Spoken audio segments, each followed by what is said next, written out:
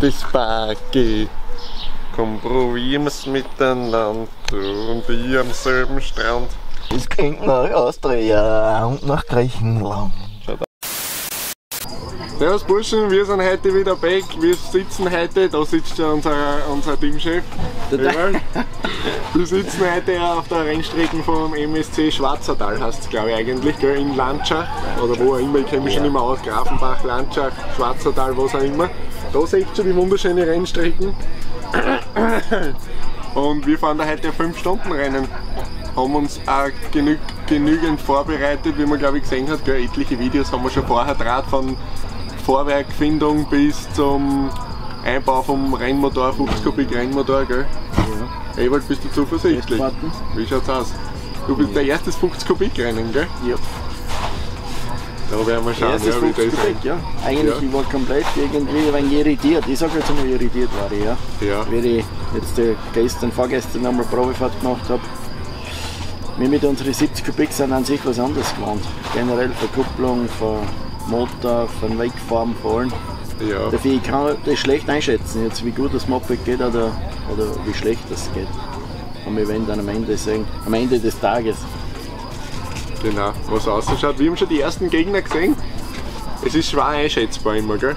Was da genau, was die anderen alle so viel Leistung haben. Es schaut immer definitiv zuerst einmal alles wilder aus als Erfahrung. Du glaubst am Anfang, wenn alle anstarten, immer bis deppert, die haben Leistung vielleicht oder da geht was. Aber wir werden jetzt mal zur Aufnahme schauen und dann werden wir sehen, ob es überhaupt ein Training oder irgendwas gibt. Wir wissen dann mal einschleppen. Da die Strecken eigentlich anspruchsvoll ist als gedacht, wirklich mit Sprüngen, mit allen.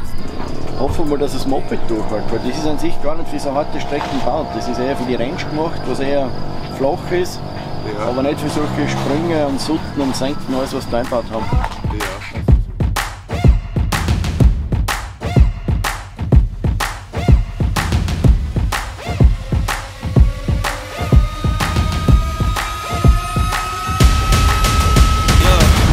You might not wanna get close. We a little wild war. Covered in tattoos, run it up, taking all the views. Stepping on place, feeling the fear. I know you feeling it in the air. Whole squad wearing all black. Motivation's looking real bad. We back to the bone, raising a fire alone. We ain't never needed nobody. Give me 6 feet, this is my party. Ain't got no feelings, we heartless. Take a peek inside the darkness.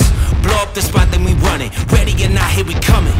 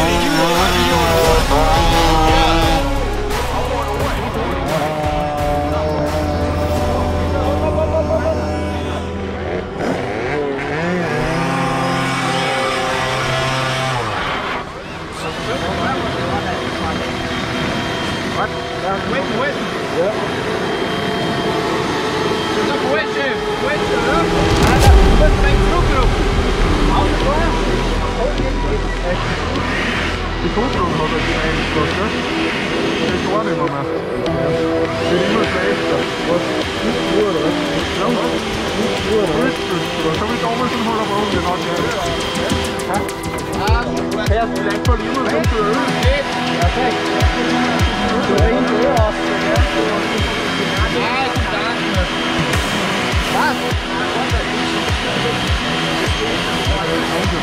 Es geht nicht auf.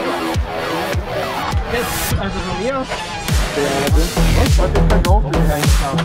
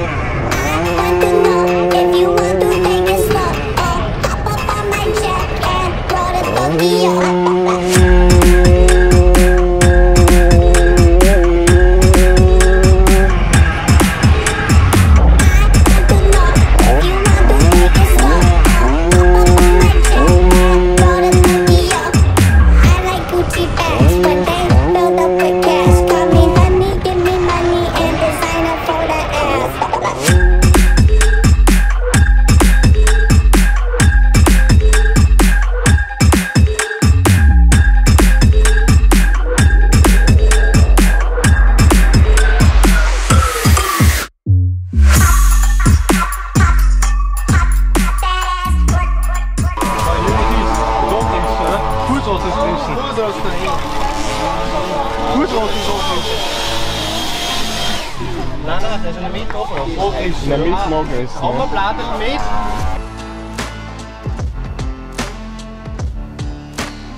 Das sind zwei, oder? Also, alle zwei steckt man da rein. Alle zwei, die schrauben wir weg. Schrauben wir aus, dann steckst du rein. Die holen wir noch. Geht das immer gleich.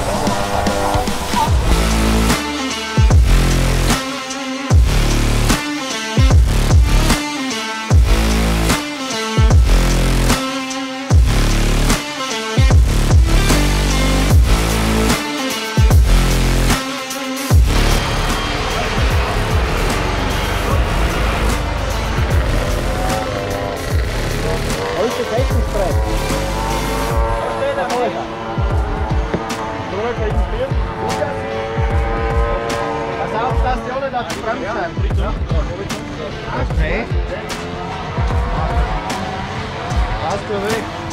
Alles ab. Ja, wenn es wieder die Kupplung und dann so, dann wird es wieder weg, oder? Ja, dann kann er da hinfahren.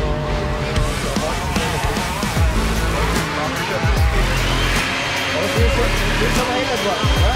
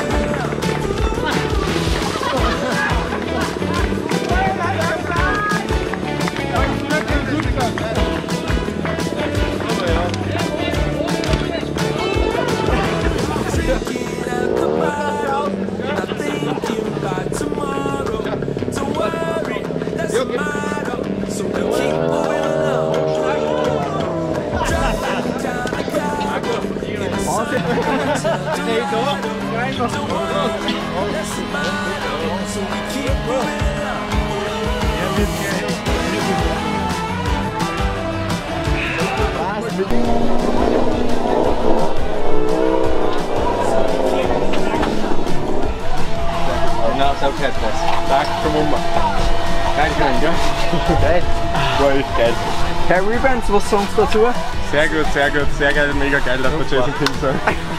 Nein, lässig, also ein paar Probleme haben wir gehabt, aber die haben sich gleich auskristallisiert eigentlich, gell? Von Anfang an eigentlich haben wir da mit der Kupplung ein wenig gekämpft. Das war auch vorauszusehen, was man sagt. Ja, nachdem der Fortgang passt hat, haben wir die Taktik gleich einmal umgestellt ein wenig, ne? Ja. Und die Taktik war dann bei jedem Boxenstopp, Fahrerwechsel gleich mal Öl auch nachfüllen. Tanktaktik haben wir eigentlich auch gleich einmal umgestellt, gell? Von Volltanken immer nur mit ab. Also es war eigentlich, es ist nie leer geworden komplett. Sehr gut bewährt. Ja. Es ist ja schön ausgegangen. Ja. Und einen Bladelsauger müssen wir erwähnen. Ja, Bladelsauger. Besten Dank. Der ist ein Traumfreund. Der war ein Traum, Das ganze Team. Boxenstopp, Ja, sowas habe ich noch nicht gesehen. Ja. Gleich einer. 6 Leute auf einem Moped. Ja. Bin schwer begeistert. Alle erwähnen, Sindelhuber Brothers haben wir da hinter der Kamera kurz umschwenken. Ja. Die haben geholfen. Servus. Zeug Manuel, auch ganz wichtig gewesen heute. Zuschauer. Nein, du warst auch Teil des Teams, sagen wir so. Auch hinter der Kamera. Vollbenziner. Danke. 145 Kilometer. Jetzt holen wir sie die goldene Ananas aus. Sind wir gefahren. Ja, das ist drin gestanden, das geht um die goldene Ananas. Wie geht's weiter? Was dauert die nächsten 2,5 Monate? Ewald. Die Range steht auch. Jetzt Lane neu herrichten, lackieren, die Rennsport. Super. In the sunburned El Dorado, don't worry, that's a motto.